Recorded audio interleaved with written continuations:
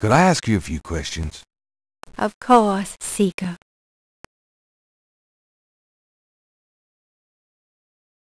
What can you tell me about voodoo? My practice is mainly selling charms and potions with magic power, such as gree-gree and voodoo oils. You know, everything from unrequited love to wandering spouses to winning a lawsuit. But my spells and charms are powerful, and they work. What do you know about the voodoo murders? Why, that has nothing to do with me and my clientele. But I can tell you that you should stay as far from it as possible. There is badness there, very bad. So you don't think the voodoo aspects of the case are fake? Fake? Let me tell you about fake. If I get information through the grapevine and make use of it, is that fake? No, that is part of a voodoo yen's power.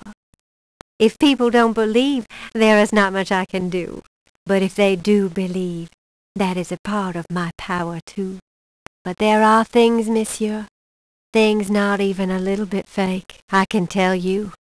Believe it or not, but stay away from it.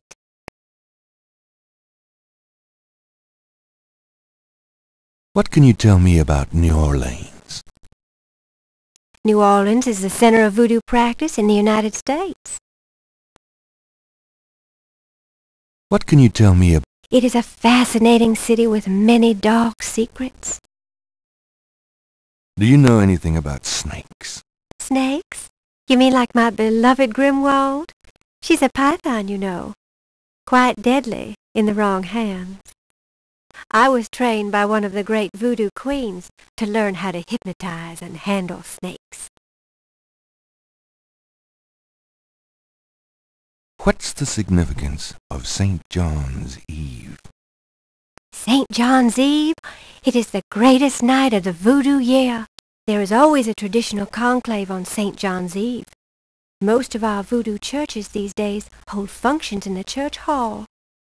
But in the old days, they had ceremonies out in the wild, and they wore animal masks and had a huge bonfire and dancing. I used to go when I was an apprentice. Sometimes in the swamp, you know, Bayou St. John. Sometimes at the lake, Lake Pontchartrain. Do you have any idea what Cabri sans cœur means? No. No, I don't. Do you know anything about Marie Laveau?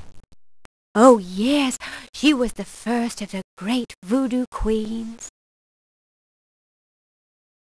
Do you know... She ruled voodoo in New Orleans for 100 years, they say.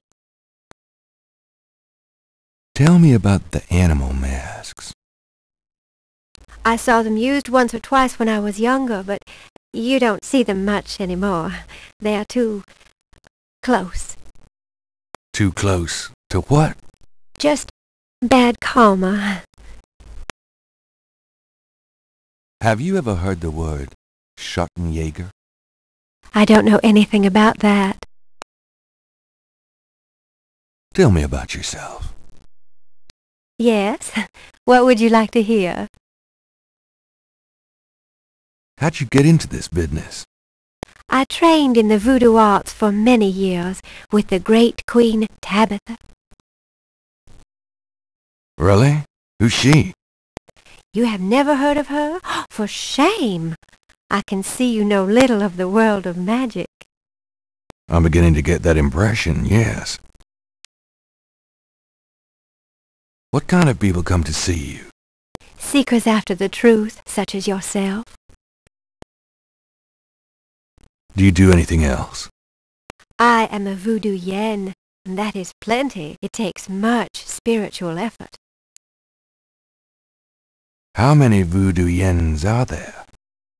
No one knows exactly. Many practice in secret. There are probably hundreds. But of course the level and the power of the voodoo yens differ greatly, depending on their training and natural gifts. tell me anything at all. I haven't always lived in New Orleans. I came here from Kansas as a young woman. I can't think of anything. Very well. About Grimwald. What about her? Where'd you get Grimwald? She belonged to a traveling reptile show. She was being terribly mistreated, so I offered to buy her. She's named after a spirit guide I had once. The spirit Grimwald was a very powerful female snake priestess in Egyptian times. Grimwald doesn't sound Egyptian. I only know what the spirits tell me. Monsieur, I am sure they know better than we. How'd you learn to handle Grimwald? I told you a great voodoo queen taught me. She learned from Marie Laveau herself. Ah, fascinating.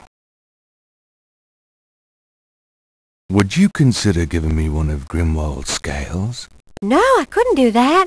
You might do some gree-gree of your own, no? One must be very careful with such things. Hair clippings, nail parings, and snake scale.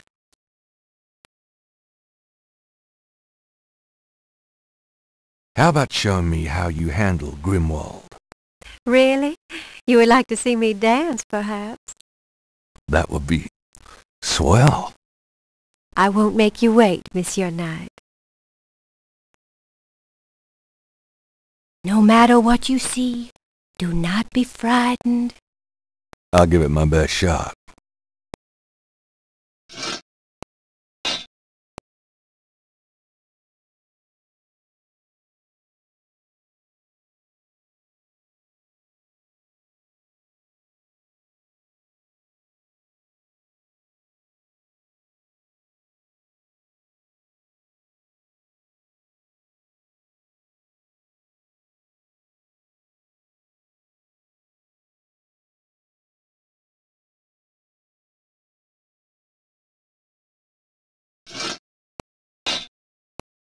They are truly inspiring, isn't it?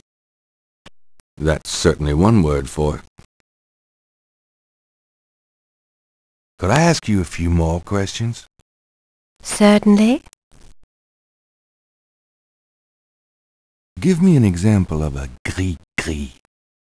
All right. Here's an old one. Take a lodestone and some brimstone to a crossroads at midnight. Light the brimstone with a match, and a spirit will come and give you advice in gambling.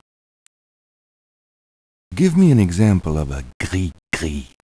Here's an old hoodoo Dr. Gree-Gree. Place a dime under your client's tongue, and if the client is under a spell of any kind, the dime will turn black. Give me an example of a gris-gris.